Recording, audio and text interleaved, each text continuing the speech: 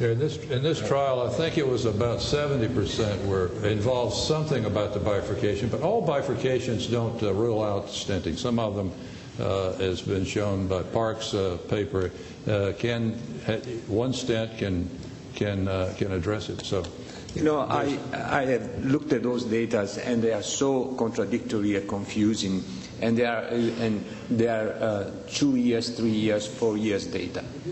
Now we have 40 years history for coronary artery bypass, and my take is that you do a coronary artery bypass on a 55-year-old man, and 90% of them get 15 years of excellent quality of life and very few cardiac symptoms. They get to age 70 and they get a reintervention, okay?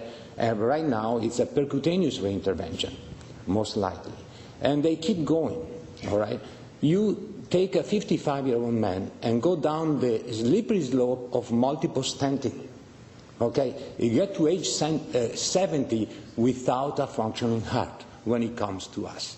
So what I'm saying is a practicing cardiologist who is not only an interventionalist, is also a clinician and follows patients like Neil. What's your take on what I'm saying? Well, I don't think, you know, it's interesting to listen to the discussion where we're trying to make categorical conclusions that surgery is better than percutaneous intervention, that stents that are drug-eluting are better than bare metal stents, or not to mention medical therapy. And the fact of the matter is, I don't think you can make those categorical statements. I think the facts have to be assessed, but when it's all said and done, you apply it to the patient that's in front of you. And you have to take all the things into consideration, and you also have to be a little suspect about some of the commentary. So, for example, you know, having more interventions at remote sites with drug-eluting stents, I don't know that that's a financially driven thing. It may be that we take on more complicated lesions with the drug-eluting stents, and we really can't do the second lesion at the same time with safety. So there are other reasons for it. And as an example, when you talk about the restenosis rate being just as high, well, there's a difference between restenosis as measured in the studies we have and clinical restenosis.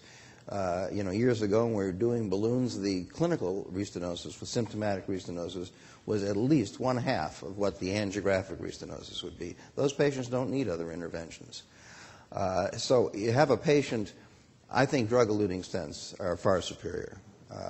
I think there is, however, a problem, and I think all the interest and activity in the technical field, it represents a knowledge that we're not there yet with drug-eluting stents. We've got to find out what causes these things and what other subsequent things come to be. I wouldn't necessarily say that, it's actually pretty well shown that not everybody that has a subacute thrombosis has stopped their antiplatelet therapy. I think that there is a certain degree of resistance to aspirin and to Plavix, and it's being more and more shown, and I think we need better drugs for this, better tests to determine whether these are the patients or they're not. So when it's all said and done, I am a relatively conservative interventionalist.